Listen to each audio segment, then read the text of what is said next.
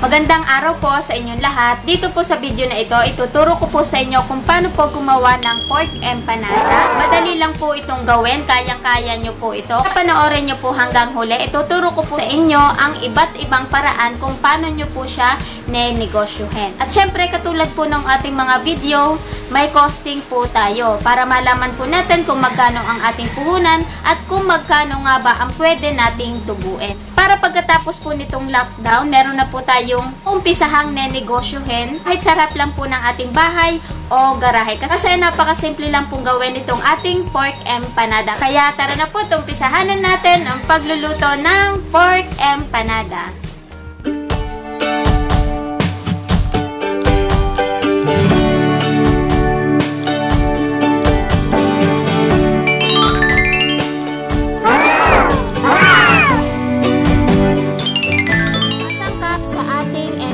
Dough.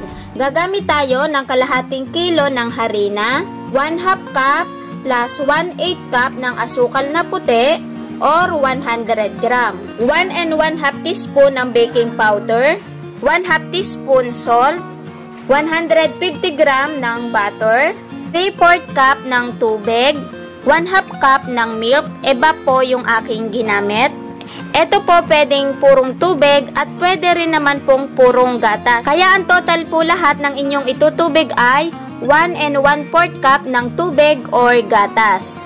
Mga sangkap sa ating pork empanada fillings. Ito pong ating mga gagamitin na ingredients, depende na po sa inyo yung dami. Pero ito, sasabihin ko po sa inyo yung aking mga gagamitin. Unang-una, gagamit po tayo ng bawang at sibuyas. Depende na po sa inyo yung dami. 400 grams ng pork giniling, 30 grams ng pasas, 155 grams ng beans, 300 gram ng patatas, 1/2 tablespoon ng asin. Gagamit din po tayo ng liquid seasoning. Pero mamaya kukuha lang po tayo dito ng 1/2 tablespoon. Gagamit din po tayo ng patis. Siyempre gagamit din po tayo ng paminta. Depende na po sa inyo yung dami. Gagamit din po tayo ng cheese. Sasabihin ko na lang po mamaya kung nagamit ko ba siya lahat o hindi. At siyempre gagamit po tayo ng oil na ating pagpiprituhan. Kaya tara na po at umpisahan na natin ang pagluluto ng pork empanada. Ngayon umpisahan na po natin ang paggagawa ng ating pork empanada dough. Gagamit po ako ng mixer. Pero ito po, pwede nyo pong gawin ng mano-mano. Gagamit lang po ako nito. Kaya, umpisahan na po natin. Ilagay na po natin yung ating asin, yung ating baking powder, at yung atin pong asukal. I-mix lang po natin ng sandali. At ngayon, ilagay naman po natin yung ating butter. Maglagay lang po tayo ng pakau-kaunti nung ating gatas o nung ating tubig.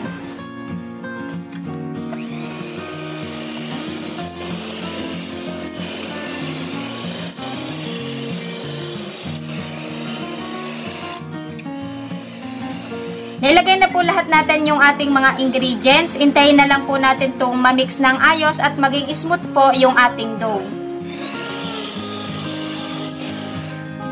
Okay na po yung ating dough. Smooth na po ito. Namasa na po natin yung ating empanada dough. Ang sunod naman po natin gagawin ay ilagay po natin sa isang mangkok na malaki. Ito po pwede nyo pong masahin ha. Gumamit lang po ako ng mixer. Kaya kahit sino po ay pwedeng gumawa po nito. May mixer man po sa bahay o wala. At maglagay naman po tayo ng cling wrap. Pero kung wala naman pong cling wrap, pwede naman po kahit anong plastic po ang itaklob nyo. At ito ay i-rest muna natin sa ating refrigerator na at least 30 minutes. Habang iniintay po natin yung ating 30 minutes, magagawa naman po tayo ng fillings ng ating pork empanada. Kaya tara na po, umpisahan na natin ang pagluluto. Mainit na po yung ating paglulutuan at maglagay na po tayo ng kaunting oil. Painitin natin yung ating mantika, bawang. Saglit lang naman po maluto itong ating palaman ng ating pork empanada. Sibuyas, at yung ating 400 grams na karne. Ilagay na din po natin yung ating asin, paminta. Yung paminta po, depende na po sa inyo kung gaano kaanghang yung gusto nyo. Depende na po sa inyo. At maglalagay po ako ng 1/2 tablespoon ng ating nor liquid seasoning. Isingit ko na din po sa mga nagtatanong po dun sa aking longganisa recipe. Ito po yung nor liquid seasoning kong inilagay. Ilagay na po natin yung ating pampalasa. Hintayin lang po natin na ito ay maluto-luto yung ating karne. At ilalagay na din po natin yung ating patatas. Tapos yung ating pong giniling, mas maganda po kung walang balat. Ito po, pinatanggalan ko po yan ng balat. Hintayin na po muna natin maluto-luto yung ating karne. Okay. Yan. Luto na po yung ating giniling at ilagay na po natin yung ating patatas. Ginayat po natin to ng square-square na maliliit. Natin. Hintayin din po muna nating lumambot yung ating patatas. Wow! Ang bango ng ating palaman ng ating empanada. Lagay na din po natin yung ating beans. Ito po pwedeng sariwa na nabibili sa palengke at pwede rin naman po yung sa lata. Ilagay na din po natin yung ating pasas. Konting luto na lang po itong ating palaman at okay na po ito. Maglalagay po ako ng 1/2 tablespoon po ng asukal. Nakalimutan ko pong ilagay sa ating ingredients. Kung gusto nyo po ng manamis-namis, pwede po kayong magdagdag at pwede rin naman po kayong magbawas. Pero ako po ay 1/2 tablespoon. Tapos ay haluin na lang po natin to at luto na po yung ating palaman. Ayan. Napakabango po nung ating palaman sa ating empanada. Nakakagutom. Parang pwede na po siyang iulam. Basta yung inyo pong ipapalaman, depende na po sa inyo yung dami at sa dami po ng inyong dough na gagamitin. Tapos, tikman nyo na lamang po. Depende po sa alat at sa tamis na inyong gusto. Pero itong timplang pong ito ay okay na po sa akin to. Okay, ngayon luto na po yung ating palaman sa ating pork empanada. Nakapagluto na po tayo ng ating palaman sa ating empanada. Nai-rest na din po natin. At ngayon ay magkakat naman po tayo ng ating empanada dough. Maghugas po muna tayo ng ating kamay kasi magmamasa po tayo. At ipapakita ko po sa inyo yung ating mga kailangan. Kaya itungo lang po natin yung ating camera. Ito po yung ating dough. Gagamit din po tayo ng ating rolling pin, pangkat, at harina na pangdas dun sa ating dough. Siyempre, gagamit din po tayo ng ating gramuhan. At ito pong ating table, ito po kasi yung pinagkakainan namin, binalutan ko po ito ng cling wrap. Dito po ako magmamasa, mas malapad po. Kaya, ngayon ay uumpisahan na po natin. Yan, hatiin po muna natin itong ating dough para hindi tayo mahirapan.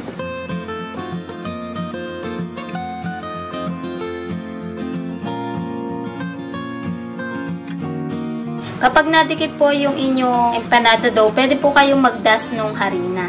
Tapos, ang atin pong timbang, ating empanada dough, 40 grams po yung aking gagawin. Kung gagawin nyo po, depende na po sa inyo kung ano po yung gusto nyo laki.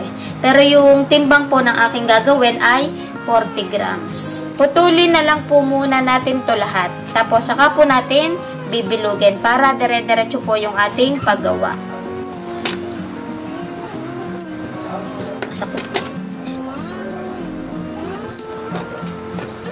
Nagayat na po lahat natin itong ating dough ng tig po 40 grams. At ngayon ay bibilugin naman po natin. At tayo po ay naka 38 pieces. Mag-umpisa naman po tayo ng pagbibilog. Ang pagbibilog po nitong ating dough, paikot lang po siya ng paikot. Yan, ganun. At mabibilog na po yan.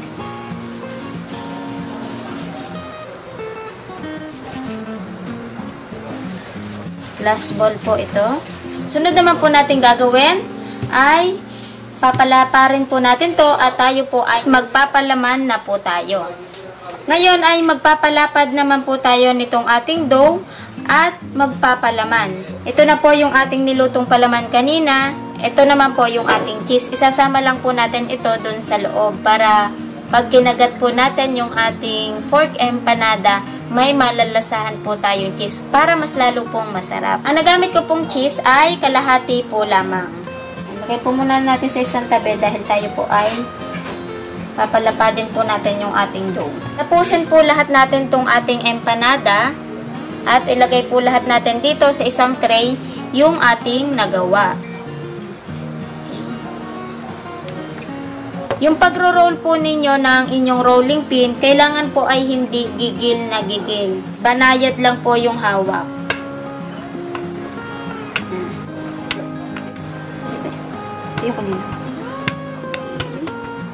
Dahil unang beses pa lang po kayo nagagawa, halimbawa, at medyo na-struggle po kayo, huwag po kayong mag-alala.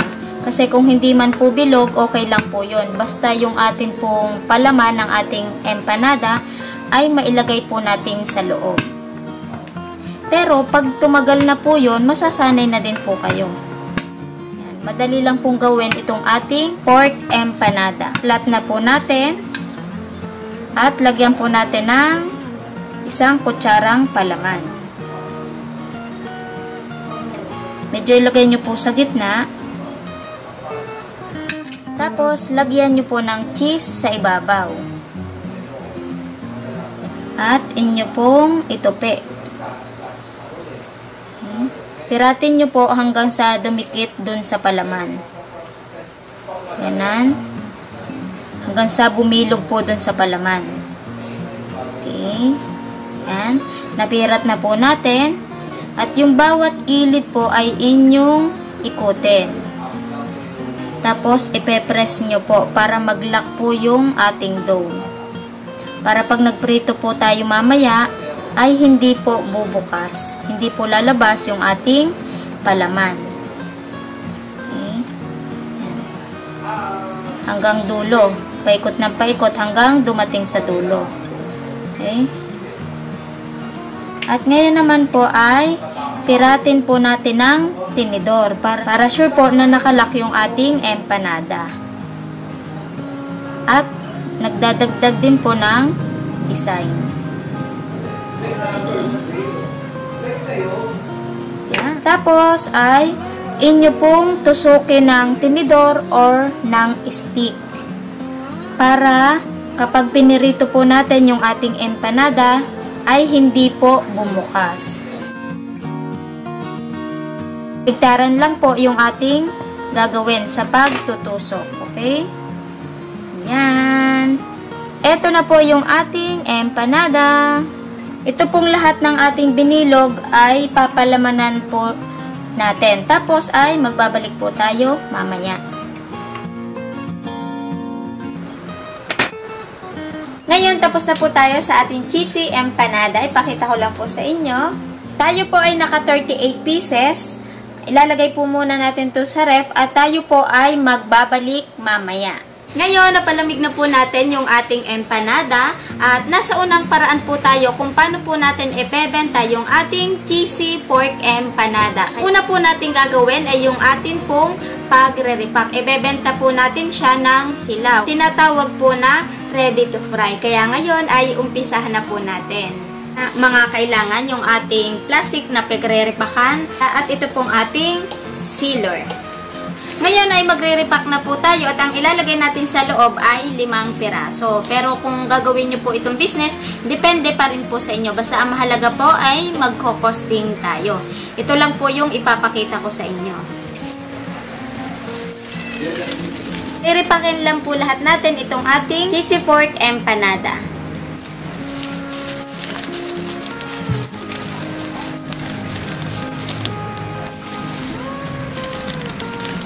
Tapos na po tayo ng ating pagre-repack. At 1, 2, 3, 4, 5, 6, 7. Naka 7 na repack po tayo at meron po tayong 3 labis. Ito na lang po yung aking ipa-plastic.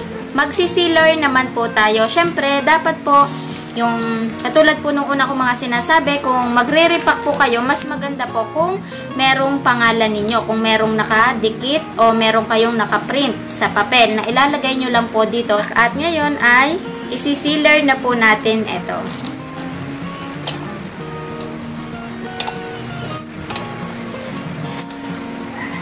Yan, tapos na po tayo sa ating pagre-repack at na-sealer na din po natin. Ngayon ay magko-costing na po tayo. Umpisahan po natin sa ating flour, 15 pesos. Asukal, 6 pesos. Sa ating baking, salt, tuusin na lang po natin sa 5 piso. Sa ating butter, 32 pesos. Gatas na Iba't, 7 pesos. Ang total po lahat ng puhunan natin sa empanada dough ay 65 pesos. Ngayon, ang tuusin naman po natin ay yung ating palaman. Ang ating pong bawang at sibuyas ay 5 piso. Karne ay 75 pesos. Ang ating pong pasas, 5 piso. Green peas ay 15 pesos. Patatas, 15 pesos. Pagsamasamahin na po natin kasi tigkakaunti lang naman po ito. Ang ating asin, paminta, patis, toyo, at kaunting asukal. Tuusin na lang po natin sa 10 pesos. Total po lahat ng ating puhunan sa ating palaman ay 125 pesos. Pagplasin na din po natin yung ating palaman at yung ating dough. Ang total po ay 190 pesos. Mag-plus na din po tayo ng 10 pesos saglit na pagluluto natin ng ating palaman at mag-plus na din po tayo ng 40 pesos para po sa ating labor. Kaya ang total po lahat ay 240 pesos. Nakalimutan pa po ako yung ating cheese, hindi ko po na-i-add. Mag-plus po tayo ng 25 pesos kasi kalahati lang naman po yung ating nagamit. Kaya ang total po lahat ng ating puhunan ay 265 pesos. Para malaman po natin kung magkano ang puhunan natin sa isang cheesy pork empanada, yung ating 265, i-divide po natin yung ating 38 na nagawa. Kaya ang kalalabasan po ay 6.97. Uusin na lang po natin sa 7 pesos para hindi po mahirap magtuos. Tayo po ay may puhunan na 7 pesos kada isang piraso. Ito po pwede nyo pong ibenta ng 12 pesos per piraso. Kaya yung atin pong isang balot ay pwede nyo pong ibenta ng 60 to 70 pesos. Pero ako po, tutuusin ko na lang po sa 60 pesos. Yung atin pong 60 pesos, i-times po natin sa 7 balot. Kaya ang mapapagbilhan po lahat natin ay 420 pesos. At ngayon, i-plus na din po natin yung ating 3 piraso na hindi po natin nabalot. 36 po ang kalalabasan pa nun. Kaya ang total po lahat ng ating mapapagbilhan ay 456 pesos. Ngayon, i-minus na po natin yung ating puhunan na 265. Tutubo po tayo ng 191 pesos sa 7 balot. Basta sasamahan nyo lang po ng sipag, tiyaga, konting diskarte, hindi lang po 7 balot ang inyong mapapagbilhan sa isang araw. Ito pong ating recipe na to na cheesy pork empanada. Subok po talaga ito na masarap at babalik-balikan po kayo ng inyong customer. Ipagpalagay na lang po natin na 191 ang tinutubo nyo kada araw na sa 7 balot lamang po yun ha. Sobrang sandali lang pong gawin ng 7 balot nitong atin pong ginawa. Sa isang buwan kayo po ay bebenta ng 5,730 na sobrang hindi nakakapagod kasi sobrang dali lang pong gawin. At sa magtatanong po kung ilang araw po ba itatagal nitong ating cheesy pork empanada, tatagal po siya hanggang 2 buwan. Basta nasa freezer lamang po ay hindi po kayo masisiraan ng ating produkto. At ngayon ay nasa pangalawang paraan naman po tayo kung paano po natin ibebenta ang ating cheesy pork empanada. Dito naman po sa parting ito, ituturo ko naman po sa inyo kung paano po siya nenegosyohin. Ito po ay ang pagluluto. Ito po ay ready to eat na at ito po ay ating lulutuin na po ngayon. Ito po yung ating niripa kanina, hindi ko na po siya bubuksan kasi meron pa naman po akong ginawa. Ito na po yung lulutuin natin. Kaya ngayon ay samahan nyo po ako sa aking pagluluto. Ngayon tayo po ay magluluto na. Painitin po muna natin yung ating kawali. Dapat po ay nakaredy na po ang inyong patiktikan. Ilagay na po natin yung ating mantika. Medyo dagdagan nyo po yung inyong mantika kasi naka-deep fry po yung ating empanada. Mainit na yung ating mantika at maglalagay na tayo ng empanada. Kung magagawa po kayo, huwag niyo pong kalilimutan na butasan po yung empanada. Kahit stick po ng barbecue o kaya naman po tinidor para hindi po bumuka yung ating empanada.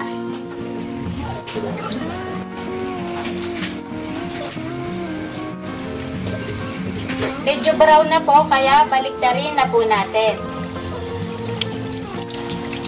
At ngayon ay meron na pong luto at maghahango na po tayo.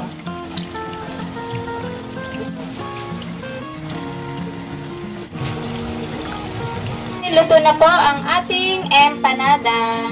Okay, luto na po ang ating cheesy pork empanada.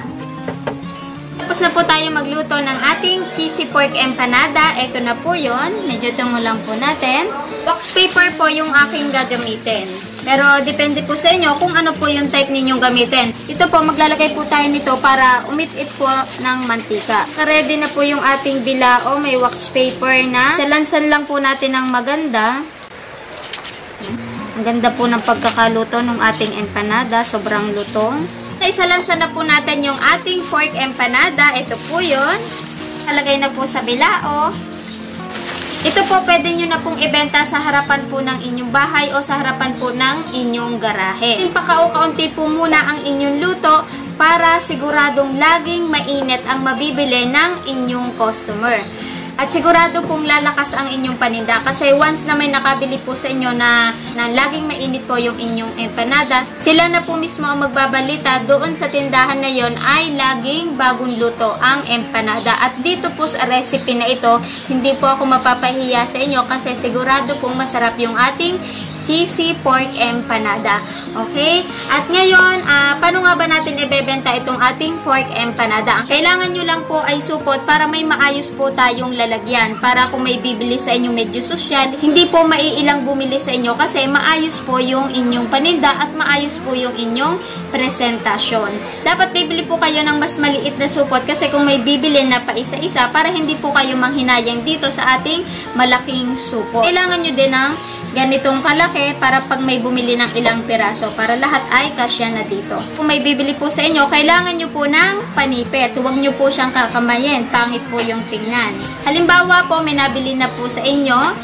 Yan, pagbilhan lang po natin, may nabili po ng 4. Yan, ganito lang po yan. Ito na po yung ating pork empanada. Ngayon, magkano nga ba natin ibebenta itong ating pork empanada na luto na? Kung natatandaan nyo po kanina, puhunan po natin sa kada isang empanada ay 7 pesos. At nung ating pong nirepack na ay 12 pesos. Ito naman po ngayon, naluto na, pwede nyo naman pong ibenta ng 15 to 18 pesos. Kasi mamit pa po tayo ulit ng mantika at nagluto pa po tayo at gagamit pa po tayo ng supot. Pero mura lang naman po ito. Kaya ito po ay pwede nyo ibenta ng 15 to 18 pesos base po dun sa costing natin. Dito po, base po sa lugar namin, ito po pwede ko pong ibenta to ng 18 pesos. Pero, depende pa rin po sa lugar ninyo at depende pa rin po sa inyong magiging puhunan. Kaya dapat po, yung katulad ko po laging sinasabi, lagi po tayong magkokosting sa lahat po ng ating ginamit na puhunan. At ngayon, meron pa po akong ipapakita sa inyo ng mga lagayan. Halimbawa po, kung ipapa-order nyo online o kung nagtatrabaho po kayo, ito po yung mga pwede nyong paglagyan. Pakita ko po sa inyo yung pwede po natin paglagyan. Halimbawa, nag-back to work na po ulit tayo, bumalik na po tayo sa normal. Ayan, meron po ako ditong lagayan na box. 5x7 po ang size nito, 10 pesos. 1.5 po ang taas. At ito po ay lalagyan natin ng laman para maipakita ko po sa inyo kung ano po ang itsura. Lalagay po tayo dito ng 4 na piraso. Pero ito po kasya ang hanggang 5 o 6. Sisiksikin lang po yun. Ayan na po ang ating cheesy pork empanada. Ito naman po yung ating nasa plastic container. Katulad po na lagi ko sinasabi, pwede po kayong maglagay ng inyong pangalan at saka contact number para alam po kung order sa inyo o magre-reseller sa inyo. At para mas makilala po yung inyong paninda. Ngayon ay titikman natin itong ating empanada kung masarap po ba. Yan.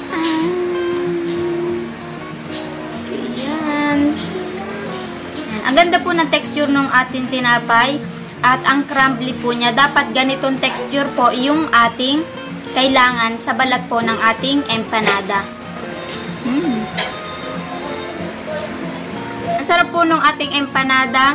Yung gilid malutong, yung gitna malambot, at yung atin pong butter ay lasang-lasa po yun. Kung palaman sa loob ay saktong-sakto lang po yung lasa. Balanseng-balanse po yung lasa niya. Mapapaulit po kayo sa sarap at pwedeng-pwede po itong negosyohin. Siguradong kayo po ay kikita at makikilala po kayo dahil po sa inyong empanada. At sana matry nyo din po ito kasi hindi po ako mapapahiya sa inyo kasi sobrang sarap po nung ating empanada. Ngayon, tapos na po itong ating video at sana ay nagkaroon po ulit kayo ng idea. Pwede nyong pagkakitaan pagkatapos po nitong ating kinakaharap ngayon. Muli, iniimbitahan ko po kayo na bisitahin nyo po yung aking YouTube channel, Tipid Tips at iba pa, at madami pa po kayong video dyan na makikita. At kung hindi pa po kayo nakaka-subscribe, pwede po kayo mag-subscribe at huwag nyo na din pong kalimutan pindutin yung bell button upang updated po kayo. At huwag nyo na din pong kalimutan mag-like at mag-share upang yung mga kananay nyo, yung mga kamami nyo ay magkaroon din po sila ng idea na pwede po palang kumita kahit nasa bahay po lamang. At yung mga nagtatrabaho po ay magkaroon din po sila ng idea. Atin pong paalala, stay at home. Sa ganito pong paraan ay malaking ambag na po ito sa pagsugpo ng krisis na ating kinakaharap ngayon. Kaya maraming pong salamat sa inyo lahat. Bye-bye!